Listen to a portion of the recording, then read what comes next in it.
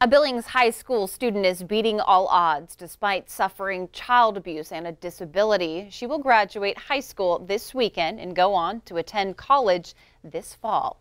MTN's Mitch Legge shares her story. Me being in foster care, me being really sick and always being out of school, I didn't think I would make it. So it's a pretty big deal to me.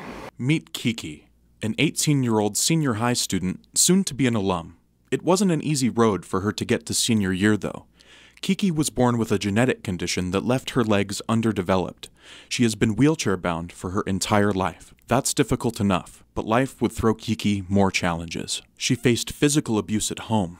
Then after a brief stint at a relative's house, it was back to the foster system. Now in high school, Kiki met the foster parents she would eventually call Mom and Dad. I was just so happy. I'm like, when can I move in? And they're like, anytime. And the next day I moved in with them.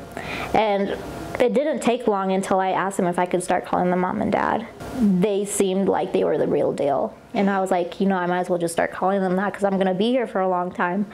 November her freshman year, Kiki transferred to senior as she found it a better fit. Struggling with sickness and missed school, Kiki credits her teachers for keeping her on track for graduation. I worked my butt off to try to pass all my classes freshman year.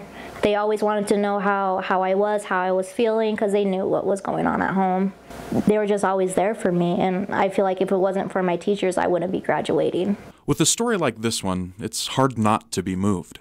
I asked her if she ever gets tired of being labeled an inspiration. At times I do get tired of it, but because if I'm that inspiring to have people go out and do stuff that they were scared of or that they didn't know what to do about, then that just makes me really happy because I'm changing people's lives without really knowing it. Good luck, Kiki. After Sunday, the world is yours for the taking. In Billings, Mitch Legge, MTN News. And Kiki plans to attend Rocky Mountain College in the fall to study equine therapy. So congratulations.